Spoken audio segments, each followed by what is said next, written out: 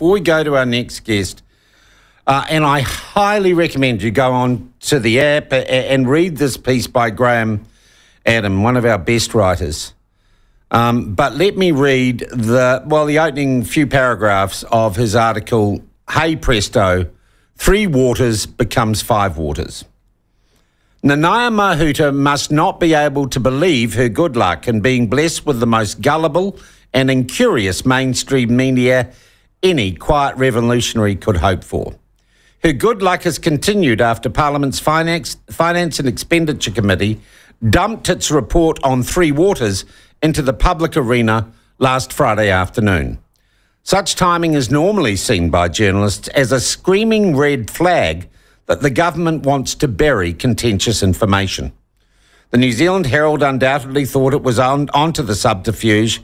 It quickly published an article that revealed co-governance had survived the Select Committee process despite widespread opposition expressed in more than 88,000 written submissions. Senior writer Thomas Coughlan commented similarly in a tweet. The 200-page Select Committee report on 3 waters only mentions 3 dissenting views, National at Green. Labor's view can't even bring itself to use the term co-governance once. And Graham goes on to write, the New Zealand Herald is correct to point out it's certainly news, but it's also completely predictable news. And Graham then says this, even blind Freddie could see that Mahuta was never going to give up on the fundamental element of the reforms. Since the beginning, the Minister has made co-governance a non-negotiable bottom line in any discussion of changes to 3 waters. So I recommend the rest of that piece to you. And I was alerted to this actually Friday, Saturday, when a friend of the program and our pinch hitter for almost any show we've got, Tina Nixon, rang me. And Tina's well placed to talk about this stuff. She's been involved in local body politics a long time. She's been involved in journalism a long time. And she's involved in a Māori trust. So Tina, to me, knows a lot in practical terms about what's going on with 3 waters and how current relationships and what you might call co-governance work. So I thought we'd get Tina on the program now. G'day you, how are you? I'm very good, Sean. All right. Graham's used the headline, 3 waters becomes 5 waters. Is that what's happening here? And what does he mean when he says that? So basically, under Clause 4 of the bill, which is to give effect to mana o te wai, which is basically like the sanctity of water, described by and as Māori understand it. So the whole ethos behind this basically is Māori have a special relationship with water, and this bill enshrines that. And it means that everything that is done with water must first go through the lens of iwi and iwi alone. And so that's the thing that I find... Well, that's not even co-governance, is it?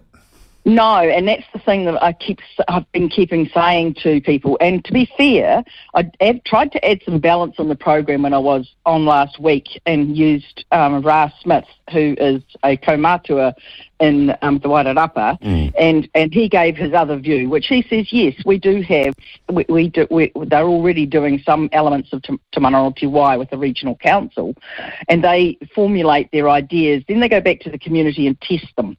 And then they go back into the fray, basically. But the problem is a good iwi will do that. But this opens the way for an iwi who is trying to get some special advantages to be able to do that. And I'm not comfortable with that at all. Okay. I understand this gives more power. This is past co-governance. This is giving... It is past co-governance, and to be frank, and I've been pretty honest about this, I don't have a huge problem with co-governance. I've sat in a number of institutions where co-governance works really well, and actually it works really well often in the commercial setting where Māori are involved, and if you get them involved right from the outset, some good things can happen. What this is another whole level, again, where you have one group who have now an enshrined right to have an exclusive say over water. And the interesting thing is under the Water Entities Bill that everything, and in the Resource Management Act, everything must give effect to the treaty, not take into account the treaty like it used to be. It must give effect to the treaty. But the treaty is only a set of principles.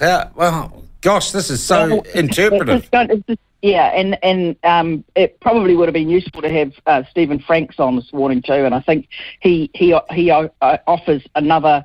We'll get him on. I don't imagine the story will be a one. Yeah, the other one is Andreas from Castalia. So he's developed the alternative model for three. Okay, look, the other thing is the scope of this. Tita, I'm doing the interview now. The other thing is the scope of the water and the catchments that are covered in the report back. Yes. Has that increased? Yes, it has. And that was I'm the nerdy one on Friday reading the whole damn report, and I got to about page 25 and started ringing people because that's where it says, and this is direct from the paper, we also consider that Te Mana o Te Wai statement should apply to all water bodies, and the water service entities, that's the big balumbas that are going to manage everything, should give effect to these statements. To this effect, we recommend inserting clause 4.4 to state that Te Mana o Te Wai applies to freshwater, coastal water, and geothermal water. And that was that holy shit moment, really. And I thought, wow, this is just like way big. And on Friday, I was like you, I was watching all of the media waiting for this to blow, and it didn't blow. And I was just like, what the hell is happening here? Whether you agree with it or not, this is a fundamental change to the way we operate our natural environment for the betterment of all communities, and no one's picked it up. What are the ramifications of this? How the hell did that happen? No one I saw in any submissions raised this issue. So where did it come from? Well, I just get the feeling William Gannon Ormsby must have been working on a secret report somewhere. Well, the only other one who's been actually watching this issue as closely as I have, probably even more closely, is Jason Smith. Yeah. He's the ex-mayor of Kaipara, and he is well over this at the moment. Okay, well, we'll get him on as well. But what you're telling me, and I know we probably don't agree on co-governance, Tina, because I put my faith not in the principles of the Treaty of Waitangi, but the principles of equality before the law and universal enfranchisement that's got nothing to do with your race or who your parents or grandparents were. But that aside, you're telling me that the report back is like a huge enhancement of all the controversial aspects of Three Waters. Yeah, it is. And it's the first time, and please, if someone can correct me, it is the first time when Māori have been given a sole right over something to determine the impact of what is going to happen with water for the rest of the community. Who says Māori have a special relationship with water? Well, that is something that has gradually become accepted, and Stephen Franks and I have talked about this, and there's some constitutional issues being sort of played out at the moment, and we saw the tikanga thing with the Peter Ellis case suddenly come into play, and so there is a lot of the stuff that's actually happening, and they are fundamental changes to our law. And people aren't looking at the ramifications. Now, if we get to a point where everyone goes, oh, yeah, no, this can actually work, and we understand that, I'm okay with that. But what I don't like is the fact that this stuff is sort of, there's sort of a subterfuge about it, and it's just sort of happening, and nobody's understanding what the implications are, and mainstream media are not picking it up, and so your general Joe Blow out there has no idea of what's happening and what's coming, and they're not having a say. This is going to become legislation. The House is probably going to go into urgency, and I noticed Chris Bishop was raising a flag on this the other day, and everyone's thinking that it'll be the Three Waters stuff that'll be rampant. Yeah, well, I think we should rename it Five Waters. It is definitely Five Waters now. That is absolutely the truth. Now, the other thing is, I want to call out the Prime Minister. She keeps telling everybody that rates bills will rise unless they put in Three Waters.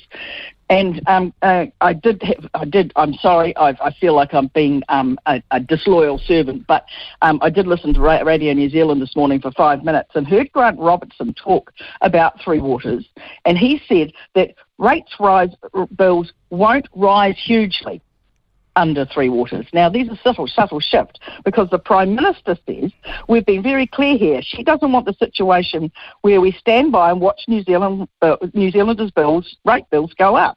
And that's what will happen if nothing is done about water infrastructure in New Zealand. So she's saying if we put this water infrastructure in, rates bills won't rise.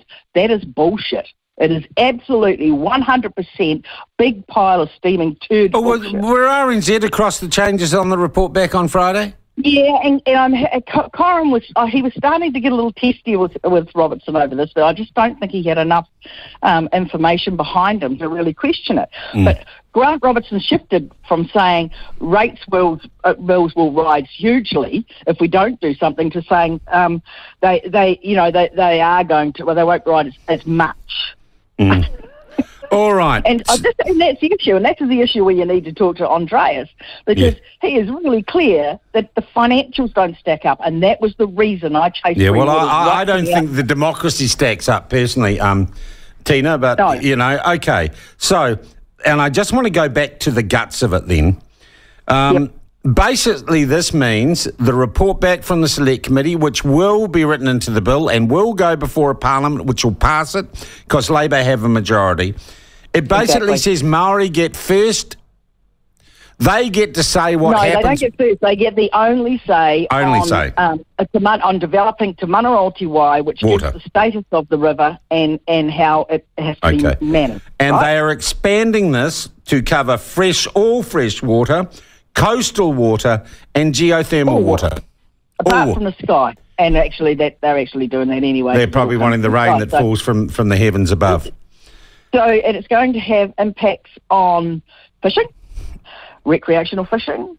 It's going to have. I'm gobsmacked to see that there's nothing coming out of Taupo over geothermal, and how that. Or maybe that's because geothermal up in Taupo is. Yeah, well, Te Whare are already charging a huge levy on all non-Maori users of water resources on Lake Taupo and its tributaries. They are milking that for all it's worth. Yeah, so they're shoring this position up, but the coastal stuff, that'll favour all coastal tribes, including, Ngāi Tahu and Ngāpui and all of those ones that got big coastlines. Yeah. But it's just the sneakiness of it.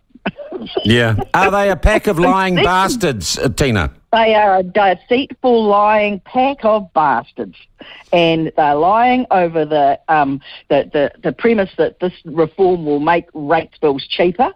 And they are lying if they think that the whole thing is financially stable. It's there are some major fish hooks in this. All right. Some really big technical issues. So I'm going to say to you, if this is not co-governance, if it's past co-governance.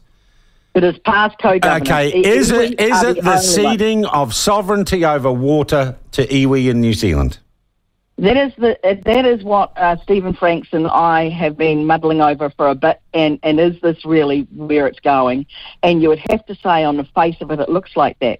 And hey, if that's where it goes, that's where it goes. But it's really weird because you've got David Parker saying, don't want to sort these issues out with these reforms, we want the courts to decide that.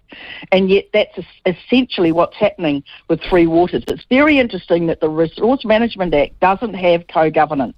They have explicitly stated that they don't. So I can't understand why the journalists aren't also really questioning what I would see as a philosophical rift between Parker and Mahuta over these reforms. Yeah, and I did see that reported somewhere, and I thought that is odd. There's obviously tension there. Hey, Tina, that's a great brief. Thank you very much, and I'll talk to you off here about that. I also like to say thank you for all the contribution you've been making, filling in when people have got other stuff to do, but you've been brilliant, and that is a hell of a story. As I said, we talked about it over the weekend. I thought it would have broken by now, and it would be front page news all over this country, but it's not. Yeah. No. All right, Tina, thank you very much. That is Tina Nixon, friend of the platform, former local body politician, Māori Trust member, and there you go. And I just want to reprise what she said. The report back of the Finance and Select Committee, which has a Labor majority on Parliament as to the controversial Three Waters legislation, has recommended, despite having no public submission suggesting it, that we now move immediately past co-governance into ceding sovereignty over water to iwi in New Zealand. Ceding sovereignty over water in New Zealand, waterways, fresh water, coastal water, geothermal water. We hand the sovereignty over, not that we acknowledge the principles of the Treaty of Waitangi, that we give effect to it, however we can possibly do that. And what have the mainstream media done? Oh, the Black Ferns one. Dissent possibly within the Labor government from David Parker about this. And my real fear is that this will be rushed through before Christmas. But this is next level, as they say. This is next level. This is way past Three Waters. We're now into Five Waters. And it's not co-governance. It is the ceding of sovereignty to an ethnic group in New Zealand. And I don't see them. I'm sorry. You're not a treaty partner. You're an ethnic group.